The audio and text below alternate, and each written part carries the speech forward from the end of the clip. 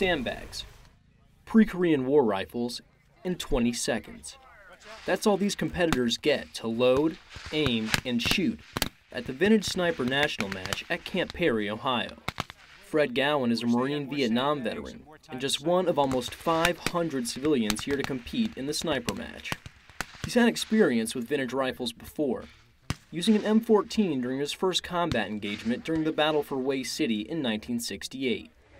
For me and for most people that shoot this, you're holding history in your hands, you're commemorating the people in the various wars, World War I, World War II, Korea, that use the rifles in combat in harm's way.